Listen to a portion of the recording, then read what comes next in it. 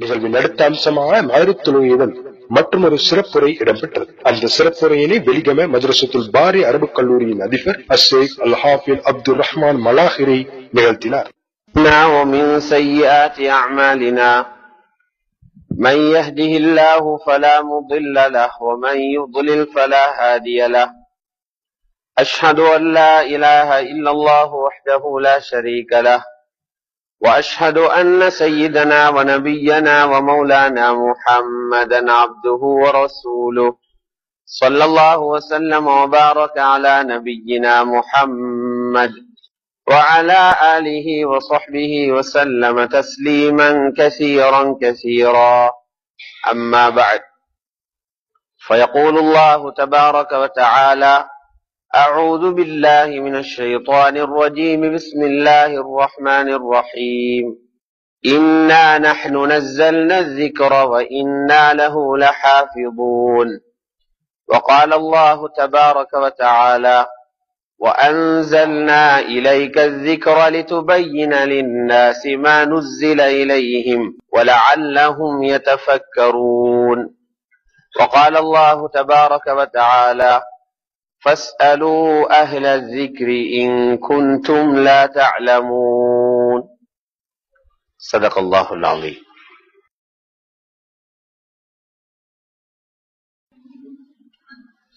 ويقول النبي صلى الله عليه وآله وسلم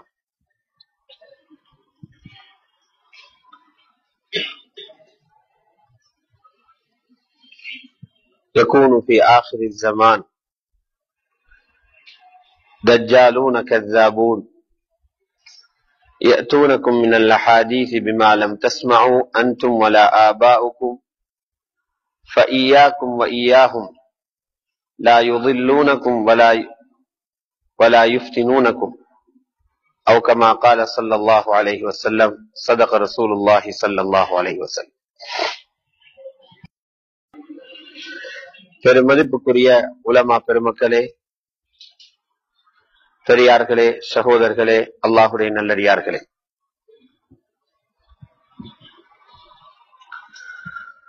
ஒரு பெரும் எதிர்பார்ப்புக்கு மத்தியில் எங்களுக்கிடையில் ஏற்பட்டிருக்கும் இந்த தெளிவின்மை அல்லது இந்த இருள், இந்த இருள் எதனால் ஏற்பட்டது? இந்த இருள் ஏற்படும் என்று எப்பொழுது எச்சரிக்கப்பட்டது? இந்த இருளிலிருந்து முழு மனித சமுதாயத்தையும் பாதுகாப்பதற்காக சலஃபுகளுடைய காலத்திலேயே என்ன பாதுகாப்பு நடவடிக்கைகள் மேற்கொள்ளப்பட்டது என்பதை பற்றிய ஒரு தெளிவை எடுத்துக்கொள்வதற்காக, இன்னொரு பாஷையில இதை சொல்வதாக இருந்தால் இது ஒரு மனிதாபிமான பணி. நிறைய பேர் தெரியாமல் போய் ஒவ்வொரு கருத்துகளிலே சிக்கி அதை நம்பி அதிலே இருக்கக்கூடிய பிழைகள் எடுத்து காட்டப்பட்டாலும் அதை கூட நாம் நம்ப தயாரில்லை. அவர்கள் எதை சொன்னாலும் அதுதான் உண்மையானது என்று நம்பி அந்த பாதைகளில் போய் விழுந்திருக்கிறார்களோ அந்த மக்களுக்கு செய்யும் ஒரு மனிதாபிமான உதவி. நாங்களும் ஒரு நாள் அப்படியான ஒரு பாதையில் போய் சிக்கிவிடாமல் எங்களையும் பாதுகாத்துக் கொள்வதற்கான ஒரு முன்னேற்பாடாகவும் இந்த நிகழ்ச்சி அமையலாம். மக்ரிபுக்கு முன்னால் இஸ்லாத்தின் விரோதிகள், இஸ்லாத்துக்கு வெளியில இருக்கக்கூடிய விரோதிகள், விசேடமாக யூதர்கள், அதுபோன்று இன்னும் என்னென்ன விரோதிகள் இருக்கிறார்களோ அவர்கள் இஸ்லாத்தையும் முஸ்லிம்களையும் அழித்து விடுவதற்காக, அவர்களை அல்லாஹ்வுடைய நெருக்கத்தில் இருந்து தூரமாக்குவதற்காக என்னென்ன முயற்சிகளை செய்து முஸ்லிம்களுக்குள்ளிருந்தே பிளவுகளையும் பிரிவுகளையும் அவர்கள் ஏற்படுத்தினார்கள் என்ற விடயங்கள் மக்ரிபுக்கு முன்னால் பேசப்பட்டன. பெரியார்களே, சகோதரர்களே, எங்களுக்கு முன்னால் இருக்கக்கூடிய அல்லாஹ்வுடன் எங்களை தொடர்பு படுத்தக்கூடிய எங்கள் அனைவர்களுடைய மௌத்துக்கு பின்னாலும் எங்களை சுவர்க்கத்தின் பக்கம் இட்டு செல்லக்கூடிய மிகப்பெரிய ஆயுதம்தான் அல்லாஹுடைய குர்ஆன். அந்த குர்ஆனை எப்படி செயல் வடிவிலே செயல்படுத்த வேண்டும் என்பதை காண்பிப்பதற்காகத்தான் ஹஜ்ரத் ரசூலுல்லாஹி ஸல்லல்லாஹு அலைஹி வஸல்லம் வாழ்க்கையை அல்லாஹ் சுன்னா என்று அறிமுகப்படுத்தினான்.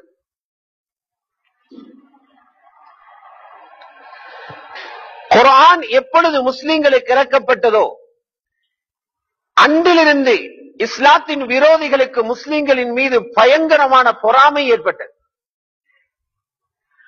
குர்ஆனை முஸ்லிம்களுடைய உள்ளத்தில் இருந்து அகற்றுவதற்காக, குர்ஆனின் மீது இருக்கக்கூடிய நம்பிக்கையை முஸ்லிம்களிலிருந்து எடுத்து விடுவதற்காக, குர்ஆனின் பிரகாரம் முஸ்லிம்கள் வாழ்ந்துவிட்டால், ஷரியாவின் பிரகாரம் முஸ்லிம்கள் வாழ்ந்துவிட்டால் இவர்கள் அல்லாஹ்விடத்தில் உயர்வடைவார்கள், எங்களை விடவும் இவர்கள் அல்லாஹ்விடத்தில் நெருங்கி விடுவார்கள். ஆகவே குர்ஆனை பற்றிய நம்பிக்கையை இவர்களுடைய உள்ளத்தில் இருந்து கலக்க வேண்டும் என்று ரசூலுல்லாஹி ஸல்லல்லாஹு அலைஹி வஸல்லம் இந்த பூமியில் இருக்கும் காலத்திலிருந்தே எதிரிகள் முயற்சித்தார்கள். ஆனால் அல்லாஹ் குர்ஆனிலே ஒரு ஆணித்தரமான வாக்கியங்களுக்கு தந்திருக்கிறார். அதனால் கியாமத்து வரை இருக்கும் யாரும் குர்ஆனுக்கு ஏதும் நடந்து விடுமோ என்று அஞ்ச வேண்டிய தேவையில்லை. அந்த வாக்கு என்ன? குர்ஆனை இறக்கியது நான், பாதுகாப்பதும் நான் என்ற அல்லாஹ். இன்னா நஹ்னு நஸல்னா ஸிக்ர வ இன்னா லஹு லஹாஃபிஸூன். குர்ஆனை நாங்களே இறக்கி வைத்தோம், நானே இறக்கி வைத்தேன், அதை நான் பாதுகாத்தே தீருவேன். வ இன்னா லஹு லஹாஃபிஸூன். அல்லாஹ் எப்படி பாதுகாத்தான்? குர்ஆனுக்கு எதிராக எந்தெந்த காலங்களில் எப்படி சூழ்ச்சிகளை செய்தார்களோ, என்னென்ன விமர்சனங்களை கொண்டு வந்தார்களோ, அல்லாஹ் சிலதை அந்த இடத்திலே போட்டு உடைத்து அவைகளுக்கு சமாதி கட்டினான். குர்ஆனை ஒரு கவி என்றார்கள். அல்லாஹ் குர்ஆனிலே பதில் கொடுத்தான், இது ஒரு கவிதை அல்ல. குர்ஆனை கட்டுக்கதை என்றார்கள், அதற்கும் பதிலடி கொடுத்தான், இது கட்டுக்கதை அல்ல, இது சூனியத்தின் மூலம் பரப்பப்படும் என்றார்கள், இது சூனியம் அல்ல என்றான். உடனுக்குடனே பதில். அல்லாஹ் ரப்பல் இஸ்ஸத் அவனுடைய ஹிக்மத்துகள், நுணுக்கங்கள் மிக விசாலமானது. அவன் இந்த குர்ஆனை பாதுகாப்பதற்கு மலக்குகளை பயன்படுத்தி இருக்கலாம். யாராவது குர்ஆனுக்கு எதிராக பேசினால் அந்த இடத்திலே அவர்களை அடித்து அவர்களுக்கு ஒரு தண்டனையை கொடுத்து யாரும் நெருங்காதவாறு அல்லாஹ் பாதுகாத்திருக்கலாம். ஆனால் குர்ஆனிலே குர்ஆனை நான் பாதுகாப்பேன் என்று அல்லாஹ் சொன்னானே, அவன் பாதுகாப்புக்காக வைத்திருக்கும் திட்டம் இருக்கிறதே ரொம்ப அபூர்வமானது. குர்ஆனை பாதுகாப்பதற்கு அல்லாஹ் குர்ஆனை யாருக்கு இறக்கினானோ அந்த மனிதர்களே பயன்படுத்தினான். அவர்கள் தான் காவலாளிகள். எப்படி ரசூலுல்லாஹ்வுக்கும் தீனுக்கும் எதிராக காபிர்கள் கிளந்து வரும்போது, ஆயுதங்களை தூக்கிக் கொண்டு வரும்போது ஹஜ்ரத் ஜிப்ரீலை அனுப்பி இருந்தால் பத்ர் வர தேவையில்லை, உஹது வர தேவையில்லை. அவருடைய ஒரு ரெக்கையின் ஒரு ஓரத்தினால் கிண்டினாலே அபூ ஜஹலும் அவனுடைய படையும் மஷ்ரிக்கிலே போய் விருந்திருப்பார்கள். இருந்தாலும் அல்லாஹுடைய ஹிக்மத், பலகீனமான சஹாபாக்களுடைய கைகளாலே இவர்களை தோல்வியடைய செய்ய வேண்டும். எனவேதான் யுத்தங்களை ஏற்படுத்தி மனிதர்களுடைய கைகளினாலே எதிரிகளை தோல்வியடைய செய்தார். இதுபோன்று குர்ஆனுடைய பாதுகாப்புக்கு அல்லாஹ் மலக்குகளையோ வேறு படைப்புகளையோ பயன்படுத்தாமல் மனிதர்களையே அல்லாஹ் ஷரியத்துடைய பாதுகாவலர்களாக வைத்தார். எப்படி பாதுகாத்தான்? குர்ஆனுக்கு 4 வகையில் அச்சுறுத்தல் இருக்கிறது. ஒரு நாட்டுக்கு 4 மார்க்கங்களில் இருந்து எப்படி அச்சுறுத்தல் வர முடியுமோ, இதுபோல குர்ஆனுக்கும் எதிரிகள் 4 மார்க்கத்தினூடாக வரலாம். ஒன்று, குர்ஆனுடைய வார்த்தைகளை மாற்ற முயற்சிக்கலாம். தௌராத்தை மாற்றியது போல இன்ஜீலை மாற்றிவிட்டு இது அல்லாஹ் இறக்கினது இதுதான் என்று சொன்னார்களே, அதுபோன்று குர்ஆனையும் நாளை மாற்றலாம். அல்லாஹ் என்ன செய்தான்? குர்ஆனிலே தௌராத் இன்ஜீலை தங்களுடைய கைகளால் மாற்றி எழுதிவிட்டு இதுதான் அல்லாஹ் இறக்கிய வேதம் என்று பொய் சொன்னார்களே, அவர்களை சபித்து குர்ஆனில் சொல்லி இருக்கிறார்.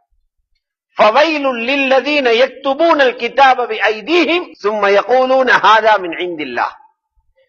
தங்களுடைய கைகளினாலே சட்டங்களை எழுதிவிட்டு இதுதான் அல்லாஹ்விடமிருந்து இறக்கப்பட்ட சட்டம் என்று அற்ப பணத்துக்காக அவர்களுடைய மார்க்க புத்தகத்தை மாற்றினார்களே, அவர்களுக்கு கேடுதான் என்கிறார்.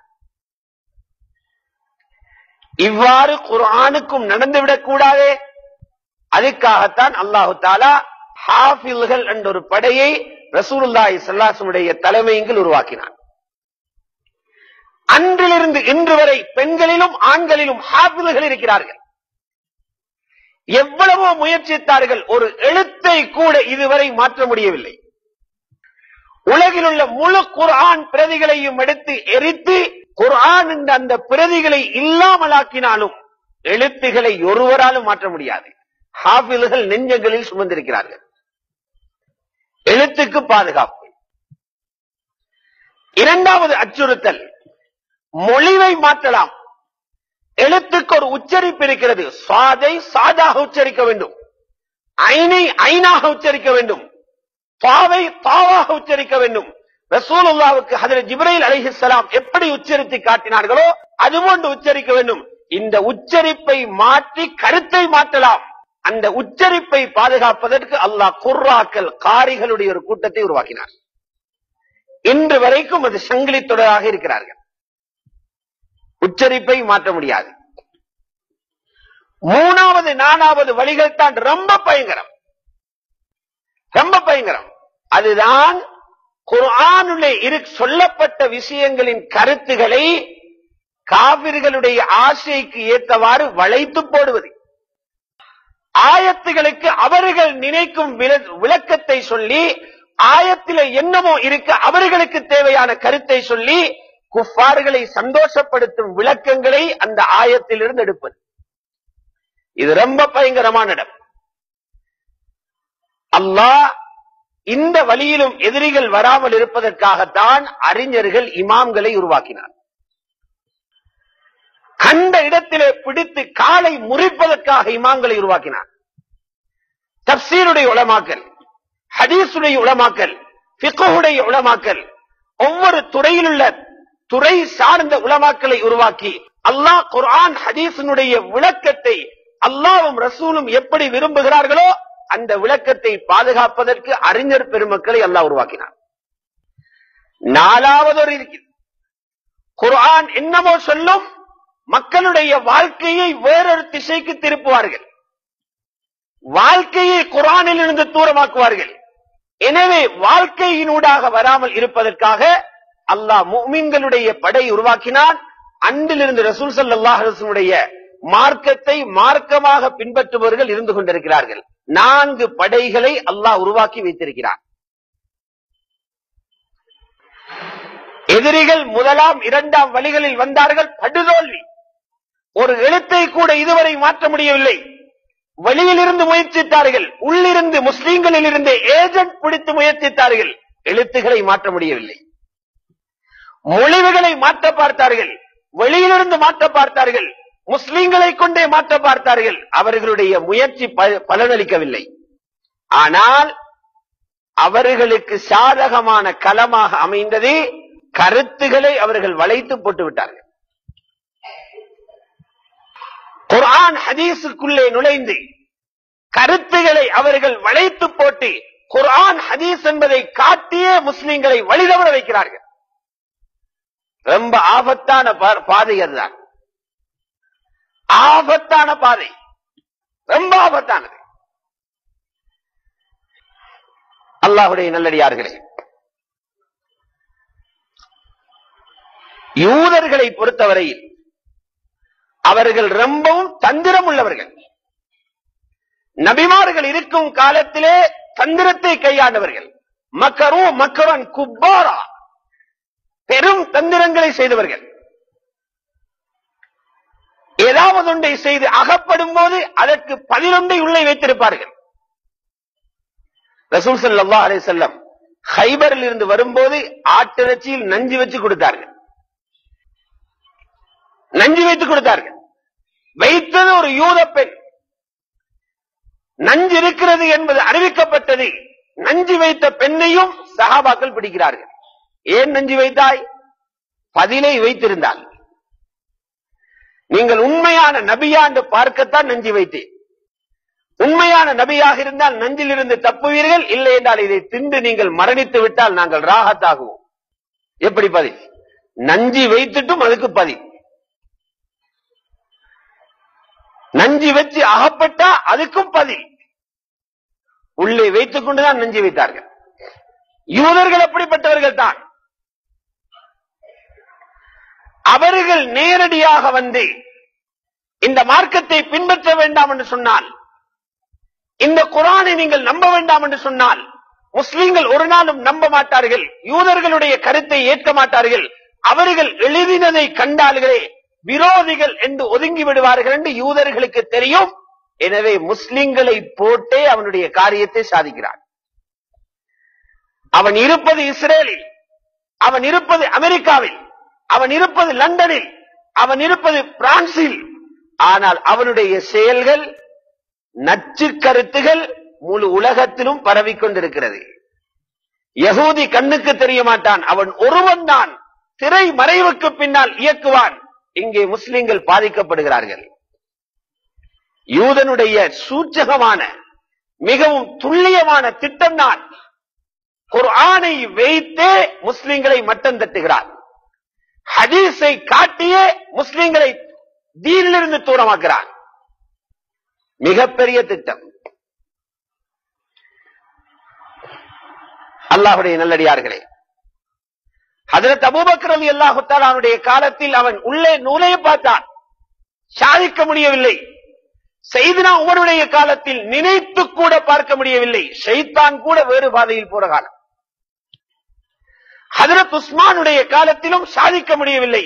எப்பொழுது ஹஜ்ரத் உஸ்மான் ஷஹீதாகிறார்களோ அப்பொழுதுதான் யூதன் முஸ்லிம் என்ற போர்வையில் வந்து புகுந்து முஸ்லிம்களை பிளவுபடுத்தினான்.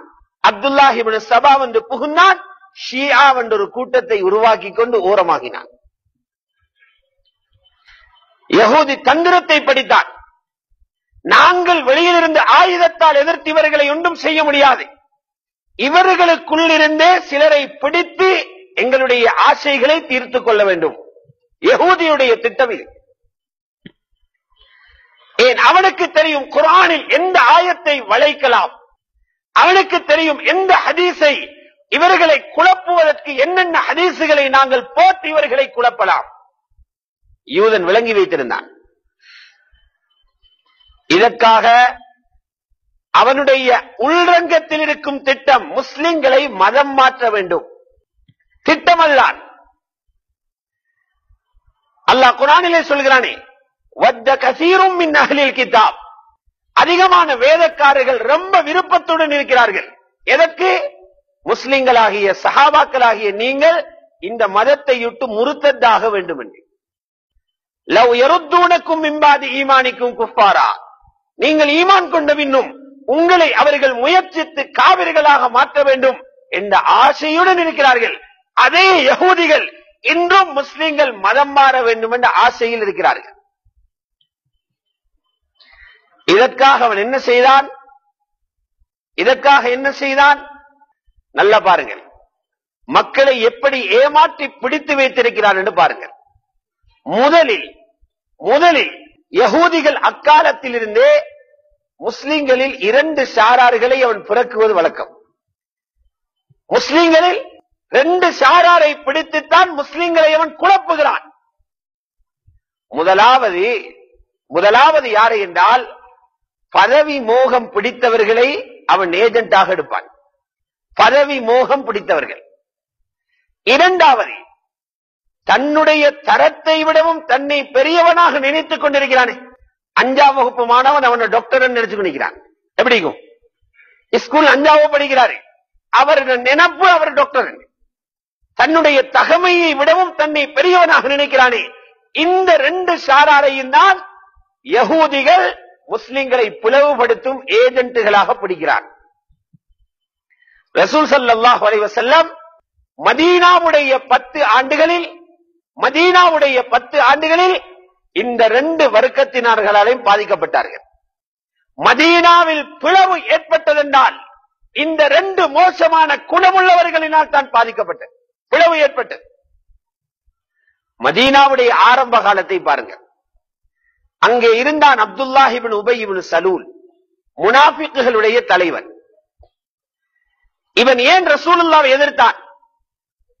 ரசூலுல்லாஹ் ஸல்லல்லாஹு அலைஹி வஸல்லம் ஹிஜ்ரத் செய்து மதீனாவுக்கு வர முன்னால் மதீனாவாசிகள் அப்துல்லாஹ் இப்னு உபய்யை தான் தலைவராக வைத்து மதித்தார்கள்.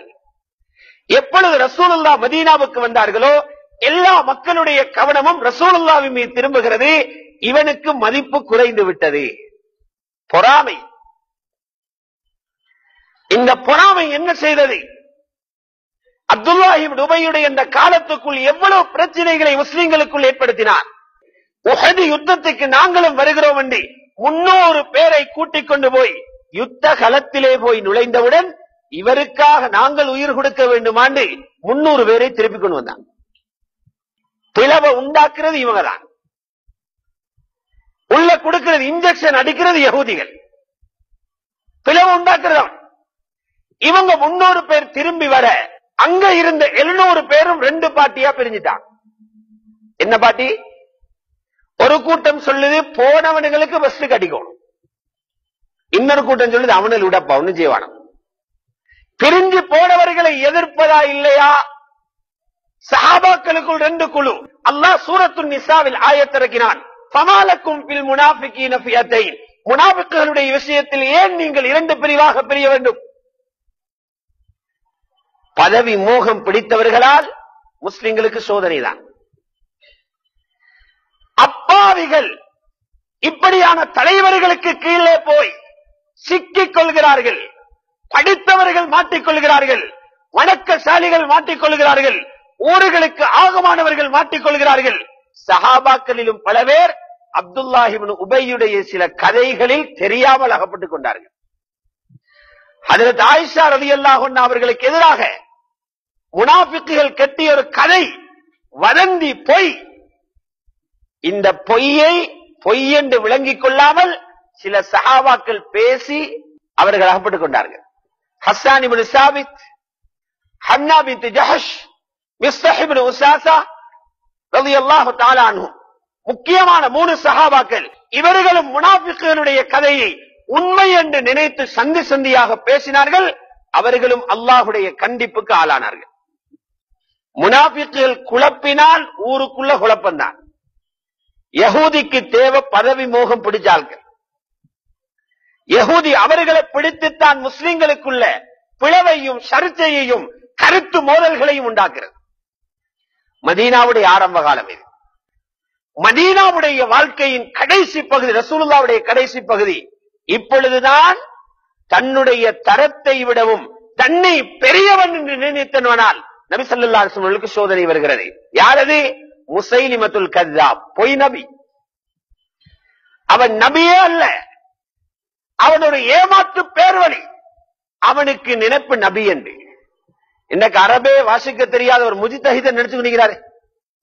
அரபே வாசிக்க தெரியாத ஹரக்கத்து வச்சுதான் குடிச்சிருக்கிறார். அவருக்கு வாசிக்கிறதே சிரமப்பட்டு அவருடைய நினைப்பு நான் பெரிய ஆய்வாளர், அங்கிங்க கிதாபுல் உள்ளத களவாடி எழுதிட்டு பெரிய ஆய்வாளர். அப்துல்லாஹ் இப்னு முஸைலிமத்துல் கஸ்ஸாபுடைய ஹாலாத்தும் இப்படித்தான். அவன் பொய்யன், சூனியக்காரன். அவனுக்கு நினைப்பு நான் ரசூலுல்லாஹ்வை போல, முஹம்மது ஸல்லல்லாஹு அலைஹி வஸல்லம் போல ஒரு நபியின் நினைப்பு. இவன் ரசூல் ஸல்லல்லாஹு அலைஹி வஸல்லம் தான். புகாரியில் இருக்கிறது, உங்களுக்கு பின்னால் என்னை நீங்கள் நபியாக பொறுப்புதாரியாக நியமித்தால் சமாதானத்துக்கு நான் தயார் என்றான். நபீர தரத்துக்கு அவருடைய நினைப்பு. அவன் வரும்போதே ரசூல் ஸல்லல்லாஹு அலைஹி வஸல்லம் கையில ஈச்ச மரத்தினுடைய ஒரு குச்சை வைத்திருந்தார்கள். காட்டி சொன்னார்கள், உனக்கு ஹிலாபத்துடைய பொறுப்பு என்னவென்றாலும் இந்த தடியை கேட்டாலும் உனக்கு தரமாட்டேன், நான் இந்த கம்பு குச்சியை கேட்டாலும் உனக்கு தரமாட்டேன், உன்னோட எனக்கு பேச்சு இல்ல, இன்னும் பேச வேண்டுமா? இதோ சாபித் இப்னு கைஸ் இருக்கிறார், அவருடன் பேசிக்கொண்டு போய்தான் சொல்ல. இந்த தரம் குறைஞ்சவன் அவனை பெருசா நினைக்கிறதுக்கே, இவனுக்கு அந்த பதவி கிடைச்சலைன்னா இவன் செய்த கருமம் பொல்லாது. ஊர்ல பெரிய குரூப் சுருட்டி கொண்டு போய்த்திடுவான். நபி ஸல்லல்லாஹு அலைஹி வஸல்லம் இருக்கும் போதே 40,000 முஸ்லிம்களை முர்த்ததாக்கினான். 40,000 முஸ்லிம்கள், பனு ஹனீஃபாவில் உள்ள 40,000 பேர் அவனுக்கு பின்னால் வைத்தான். பதவி மோகம் பிடித்தவனால் ஹிஜ்ரத்துடைய ஆரம்பத்தில் பிரச்சனை, தன்னை தனது அந்தஸ்தை விட பெரியவனாக நினைத்ததனால் ரசூலுல்லாவுடைய கடைசி காலத்தில் பிரச்சனை. இதுதான் ஒவ்வொரு ஊரிலும் இன்று பிரச்சனை. உலகத்தில பிரச்சனை இந்த ரெண்டு பாட்டியாலே தான். ஒன்றே பதவி மோகம் பிடிச்சவன் எங்கே அவனுக்கு பதவி கிடைக்கல, அல்லது தன்னுடைய அந்தஸ்தை விடவும் தன்னை பெரியதாக நினைத்ததனால் ஏற்பட்ட விளைவுதான் வாரிய குழப்பங்களை பிரிவாக பிரித்து குழப்பங்களை ஏற்படுத்திக் கொண்டிருக்கிறார்கள். இதுதான் ஹக்கீகத். என்ன செய்யறது? இந்த ஏஜென்ட பிடிச்சிட்டா அடுத்தது அவங்க என்ன செய்யறது? இப்ப ஆட்களை சேர்த்தனும். பெரிய குண்டு பின்னால போட போறோம், குண்ட பின்னால வச்சிருக்கிறான். அப்பாவி பொதுமக்கள், படித்தவர்கள், பல துறைகளில் ஈடுபட்டவர்கள், சமூக சேவையாளர்கள், மார்க்கத்தில் பக்தியுள்ளவர்கள், ஷர்றுகள் அழிந்து போய் நலவுகள் உருவாக வேண்டும் என்ற ஆர்வம் உள்ளவர்கள், இவர்களை போய் பிடிக்கிறல்ல, இவங்களுக்கு லஞ்சம் கொடுக்கிற, சல்லியாலையில சிந்தனைக்கு லஞ்சம் கொடுக்கிற. எப்படி கொடுக்கிற? உங்களுக்கு இல்ல மார்க்கத்தை விளங்கியதா? உங்களுக்கு இல்லமே, நேரத்தை அதற்கு மார்க்க போகணும், உங்களுக்கு அது விளங்கிடும். இதான் டாக். நீங்க நல்லா படிச்சிருக்கிறே, உங்களுக்கு மார்க்கத்தை விளங்கலாமே. இந்த குண்ட போட்ட உடனே அவன் அப்படி விழுந்தாச்சு. சிந்தனை ரீதியாக ஆளை கவர்ற வழிதான், சிந்தனை ரீதியாக கவர்ந்தாச்சு. அதுக்கு பின்னால் என்ன செய்யறது? அவனுக்கு தெரியும். இவனை திருப்பி எடுத்துருவார்கள். யாரு? உலமாக்கள். பிழையான வழியில போறீங்கன்னு சொல்லி கொடுத்துருவாங்க. அதுக்கு முன்னால உலமாக்களை பத்தி ஒரு கசத்தை உள்ளத்துல போட்டாச்சு. ஃபர்ஸ்ட் பயான்ல கொடுக்கிறேன்ன உலமாக்கள் தான் பித்அத் செய்றாங்க, இவங்கள உலமாக்களா? இந்த இமாம்கள் யாரு? அவனுக்கு தேவை அவங்கதான். இவங்கள இருந்து கலட்டணும். ஆட்டு மந்தையில் இருந்த ஆட்டை வெளியில் எடுத்தா தான் கவுரத்துக்கு லேசோனாய். மந்தையில இருந்து ஆளை கலட்டணும். இமாம்கள் யாரு? இமாம் ஒன்று இருக்குதா? ரசூல் ஸல்லல்லாஹு அலைஹி வஸல்லம் இருக்கும்போது இமாம் இருக்குதா? இந்த அப்பாவி தெரியாத சொல்றது உண்மைதானே. குர்ஆனும் ஹதீஸும் இருக்குதில்ல, இமாம் உண்டு. அவனுக்கு தெரியாது என்ன கழுதையில் ஏத்த போறா, மீராஜி கொண்டு போக போறான்னு தெரியாது. அவனுக்கு விளக்கம் இல்ல. ரெண்டு ஹதீஸ கொண்டு வந்து காட்டுற. ஹதீஸ் அல்ல, ஹதீஸுடைய மொழிபெயர்ப்பு பாருங்க. ரசூலுல்லாஹ் விரலாட்டி ரசூலுல்லாஹ் ஒரு சஹாபியே கேட்கிறார், நீங்க இவங்க பின்னால தொழுது வைக்கிறீங்க, சுபஹ் தொழுகையில குனூத் ஓதினாங்களா? அவரு சொல்லார் பிதஅத். பாருங்க இவன் ஓதுறாரு. எந்த நாட்டில் எப்படி நடக்குதோ அதுக்கு எதிராக தான் கொண்டு வர. இங்க ஷாபி மதுஹப்னா ஷாபிக்கு எதிராக, இந்தியாவில் ஹனபி மதுஹப்னா ஹனபிக்கு எதிராக, இன்னொரு நாட்டில் மாலிக் மதுஹப்னா அவங்களுக்கு எதிராக. அப்பதானே மண்டேலி இந்த ஆட்ட கலட்டி. இப்படி வித்தியாசமான சின்ன சின்ன விஷயங்களை சொல்றது. இப்ப இவர் என்ன செய்யற? பள்ளியில நீங்க தக்பீரை கட்டிடுவாரு, விரல் ஆட்டுவாரு. ஆட்டு நடக்கும், பக்கத்துல ஆட்டிப்பான். நடக்கும் தானே? என்ன புதிய ஆட்டிப்பான். அவனுக்கு தேவை இவர் ஆட்டணும், அவனும் அடிக்கணும். அப்பதான் இவர் மந்தையிலிருந்து கலண்டு வருவாரு.